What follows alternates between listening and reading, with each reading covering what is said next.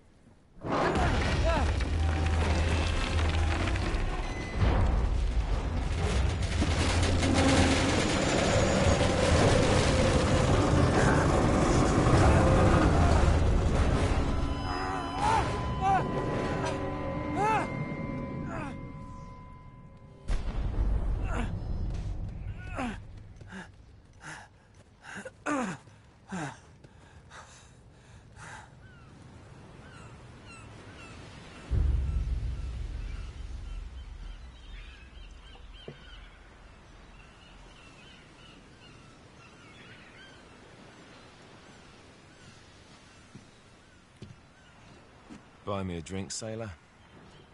Harry Flynn? Hey! the hell are you doing here? I'm looking for you, mate. Uh-oh. Should I be flattered or worried? Maybe a bit of both. Come here. I've got a job for us. Really? The client is willing to part with a huge sum of cash if we acquire a certain object for him. All right, I'm listening. Now, you're not gonna like this. Oh, no. No, you're out of your mind. Yeah, you just hear me out for a second. Flynn, we both know 2 people who were killed trying to lift something out of this place. And one who made it out. Yeah, barely. I can't do this without you, Drake. You're the only one who's cracked it, and you know better than anyone it's a 2-person job. No. 3, actually. Right. And speak of the devil, here she comes now. What? Chloe Fraser. Nate. Drake. Nathan. Drake. Hello, Harry. Chloe is one of the best drivers in the business. She'll take good care of us. I bet. Right, look. I've got it all figured out. We go in through the sewer.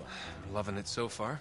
That puts us in the courtyard. From there, we scale up the wall, run across the rooftops, and just drop down into the exhibit hall. Bob's your uncle.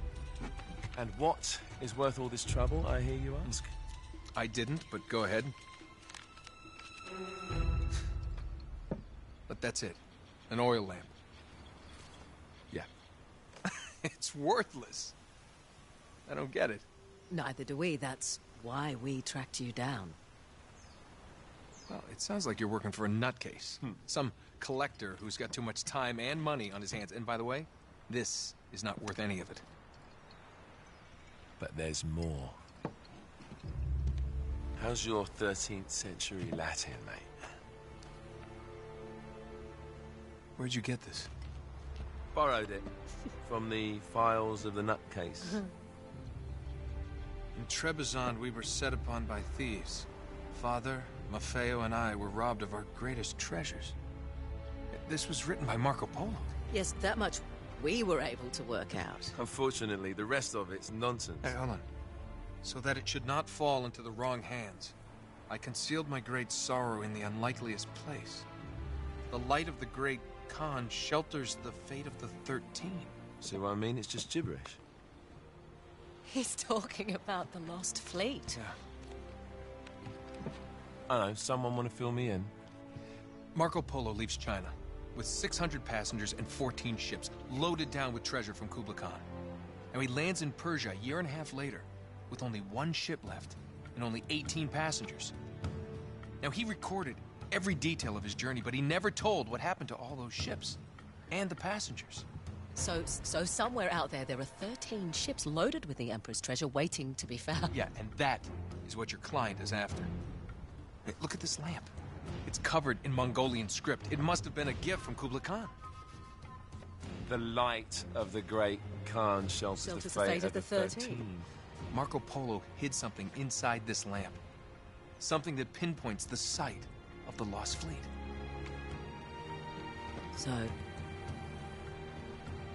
we're dicking this guy over, right? Damn straight. Absolutely. You in then? What the hell? I mean, what could possibly go wrong?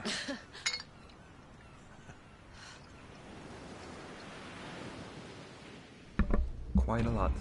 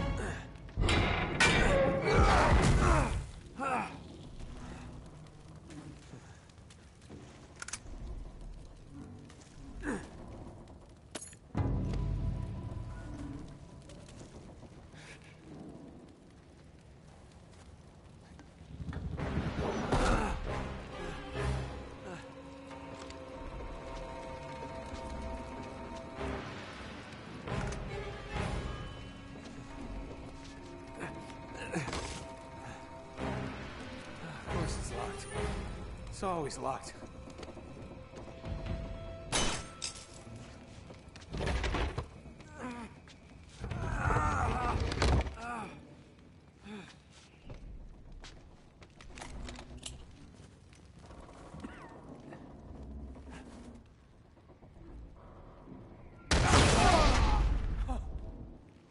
He's alive! Bitch.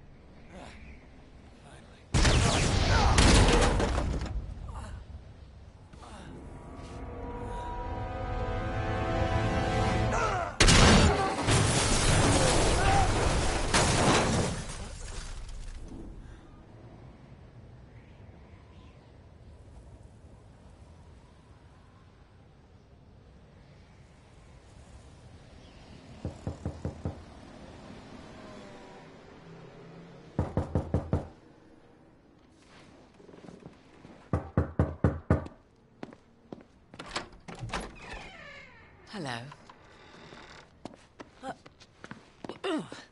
Well, so much for foreplay. You mind telling me what the hell is going on?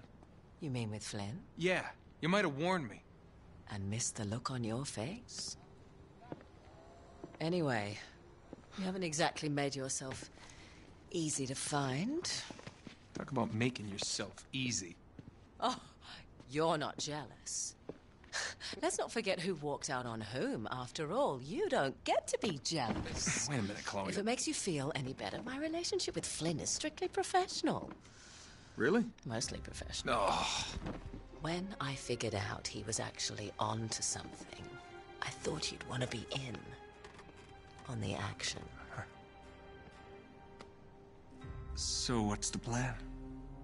Just like we said, we pull the heist, we find the ships, and we make off with the treasure. With Flynn? Mm-hmm. And then? And then we split the take 3 ways, and you and I just disappear. Together, this time. I see. Until then, he can't know about us. He's gonna be pissed. He's gonna be fine. Trust me.